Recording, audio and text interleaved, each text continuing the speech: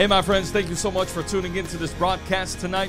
Now, for those of you that are logging on, I'm going to ask you to do me a couple of favors. And as always, go ahead in the comments below, whether it be on Facebook or on YouTube, in the comments below, let us know where you are watching from just by simply typing in your city and state. And then also, secondly, if you can go ahead on Facebook especially, if you can go ahead and share this broadcast with the people that you are connected with on social media. And if you're watching on YouTube, go ahead and like this video, because those two things, liking the video on YouTube, sharing the broadcast on Facebook, and just simply commenting with your city and state, you are helping us reach more people and helping us to get across more people's newsfeed. So if you can go ahead and do that, go ahead and share the broadcast, like this video, and simply just comment below with the city and state that you are watching from. That would be a very big help to us. Now, today, I wanted to take a few moments of your time, and I just simply wanted to concentrate in one verse in particular, but I'm going to read here a few verses for you.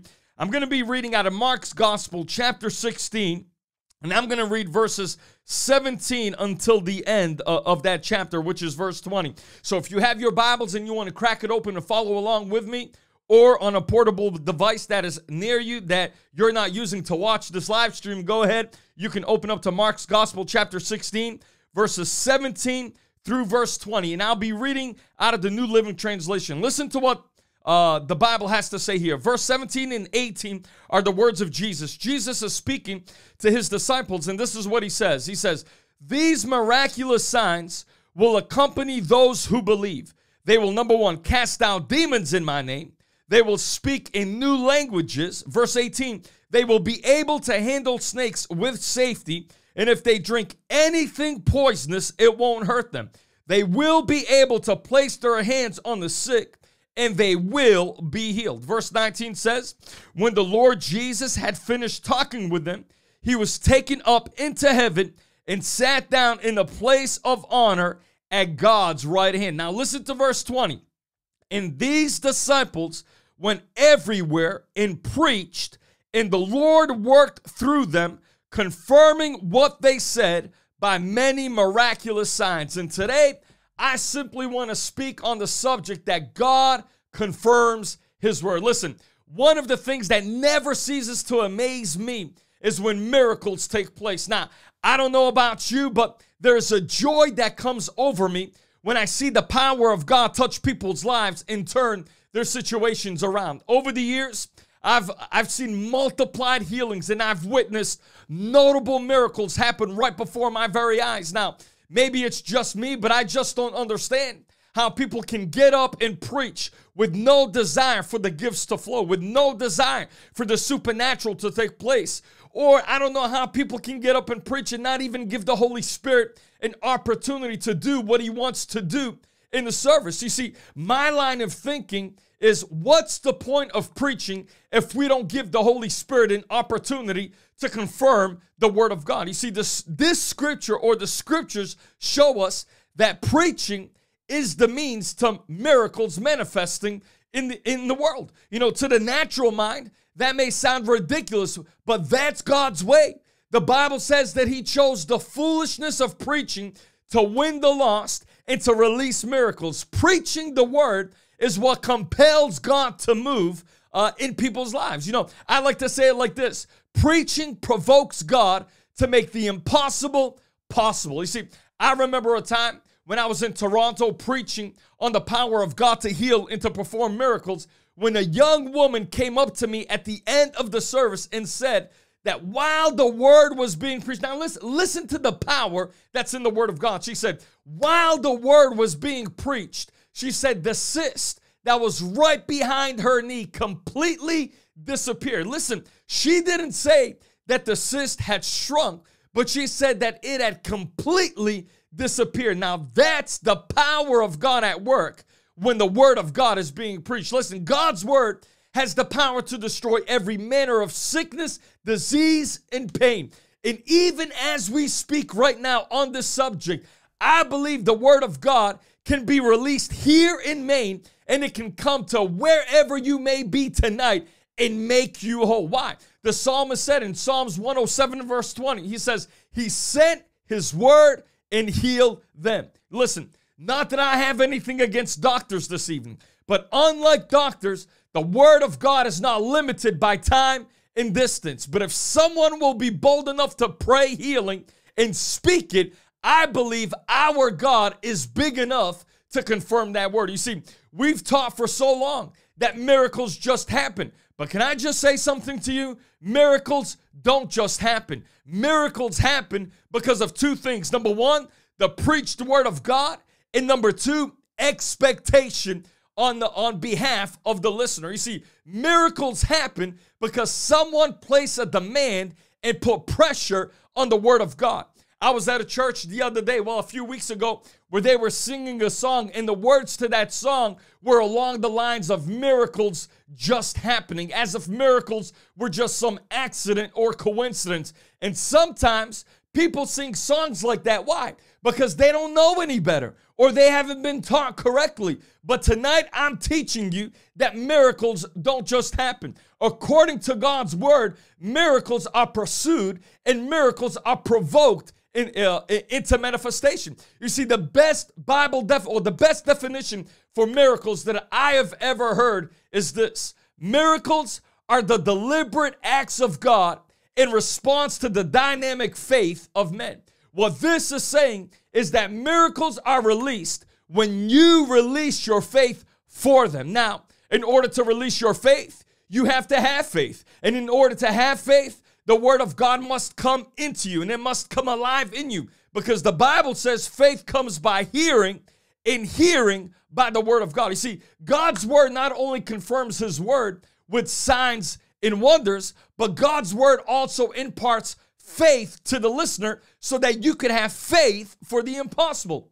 Now, like I was saying before I went off on a little rabbit trail, preaching is the means to releasing miracles, but you also have to couple it with expectation. You see, when I get up behind the pulpit and before people, I expect what I preach about to happen. Because Mark 16 says it like this, that he confirms his word with signs and wonders. So if there are no signs and wonders happening after the preaching of the word of God, that could be a good indicator that there is no word and no expectation. You see, expectation plays a big part in a person receiving the miracle. Why? Because honestly, you cannot receive what you don't expect to receive from God. I was at a church recently where cataracts instantly fell from a woman's eyes. And her testimony was this: I just knew God was going to do something for me this morning. She said, I expected, as I walked into the sanctuary, I expected to receive from God. And that's why I believe it's important that we always go to church with expectation, because God will only do what you believe him to do. You see, a lot of times in modern day Christianity, many have strayed away from preaching the word of God, and they get their sermons from the newest novel or the newest movie so that they could be relevant with young people. I've heard professors in Bible college say that. Well, you know, sometimes we got to preach out of a novel, or we got to preach out of a movie so that we can be relevant with the young people. But listen, my friend, it doesn't matter how old you are. The Holy Spirit is always relevant to every person at every stage of life. Whether you're 8 years old or whether you're 98 years old, the Holy Spirit is relevant to every individual. You know, I remember one time in Bible college, there was a professor who made the statement that he needed to go watch the movie The Matrix because he was preaching on Sunday. And when he was asked what The Matrix and preaching had to do with one another, he said that he was getting his sermon from the movie. Now, call me a little old-fashioned, but I still believe there's something that you can find in Matthew, Mark, Luke, and John to preach about. And if I could be honest with you, all this professor was getting was a religious sermon. And there's a big difference between a religious sermon and a word from God. A religious sermon will keep you bound and keep you depressed. But a word from God will destroy every chain of sickness, every chain of sin and disease and anxiety and fear off of your life. Listen, we don't have need for a 3-point religious message that only gives the half-hearted believer what he wants to hear. I'd rather listen to a valedictorian speech at a middle school graduation than listen to a religious message that has no hope and power and will bring no change to a person's life. What we have need of in 2021 is Holy Ghost preaching that will pierce through every work of the devil and bring all of his plans to nothing in Jesus' mighty name. Listen, people like you that are watching right now, some of you may be going through life and you may be encountering real issues, real battles, real struggles. And instead of getting into the presence of God for a word that can change somebody's life, many people, so-called ministers, would rather preach a message that makes them sound and look relevant. So that is why I'm going to encourage you as an individual to begin doing two things tonight. Number one, whatever your situation may be, search the scriptures out that have to do with your situation, and then begin to meditate on those scriptures and begin to speak those scriptures over your life. Begin to make declarations, because as you do, faith is coming into you, and with your confession, you are releasing faith and giving God something to work with this evening. You see, this method is simply the book of Isaiah chapter 55, verse 11 in action. For the Bible says, God's word never returns back void, but it always produces what it is sent out to do. There was a woman by the name of Gloria Copeland. She said it like this: God's words come out of his mouth. Then you take them out of his word, the Bible, and you put those words into your heart. Then you speak those very words out of your mouth back to him.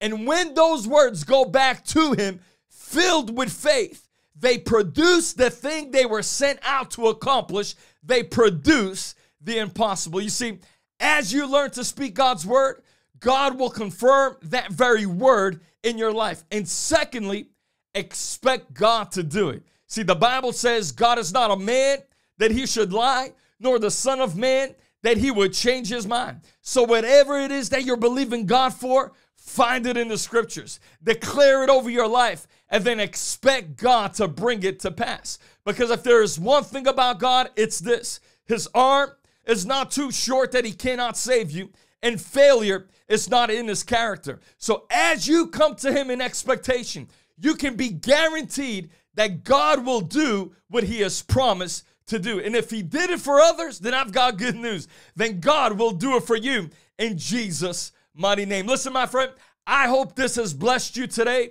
and that this word will cause you to be more committed to the scriptures as you experience God each day confirming his word over your life in Jesus' mighty name. Now, before you click off this broadcast, stay tuned, because I have one more special message for you. God bless you, and I love you. Hey, everybody, thank you so much for joining us tonight on this broadcast. I pray what you just watched and listened to was a blessing to you, and that faith came alive on the inside of you. But before we let you go tonight, we always like to give people an opportunity to sow in response to the word they receive. Now, for those of you who partner with this ministry on a monthly basis, I just want to start off by personally thanking you and saying that I'm extremely grateful for your generosity as you partner with us to take the gospel to the ends of the earth. And for those of you who are watching tonight and have not yet taken that step to partner with us, would you consider partnering with us so together we can impact this world with the life-changing message of the gospel? You see, I believe, according to the word, one of the ways that God releases his financial provision is through the generosity of his people. As children of God, I don't believe that we should go to the world for help, but I believe in God's house, amongst God's people, there is more than enough to carry out his work without any hiccups in life. I know what God's called me to do, but I also know I cannot do it on my own. I believe that, number one, that the Holy Spirit will guide me in every decision and assignment he has for me, and his work will be completed one way or the other. Number two, I also believe the Holy Spirit will speak to the hearts of men and women like you who are watching tonight, who have a burden for souls and a desire for God to move upon this land in this final hour of time. I have personally set my faith for 100 individuals, businesses, or organizations to partner with us financially so that we can make a great impact for the kingdom of God before it is eternally late for some people. So today, I'm asking you, would you consider partnering with us monthly? Or if you can't do monthly, would you consider sowing a one-time generous seed to help push the gospel to the ends of the earth? You see, your giving today will put food on the table every day for children who would have normally gone without food. But because of your generosity, tomorrow morning, these children can be well fed. Your giving also helps us with our international crusades, where many come to know Christ as Lord and Savior of their life. And thirdly, your giving also helps us reach young women who've been stuck in the human trafficking industry, to help them escape that lifestyle and get them cleaned up so that they could find Jesus and purpose for their life. You see, today we can make a decision through our giving that will cause the blessing of God to be with us in every season of life. I personally believe that one of the greatest challenges that people will have to overcome in life is whether or not to put their trust in God or to put their trust in the riches of this world. And honestly, I believe many times people have missed out on what God has for them because they have chosen the latter of the two. But tonight, I wanted to encourage you, my friend. When you apply God's principle to your life, and when you are generous in your giving to further the kingdom of God, God, number one, takes notice of your generosity.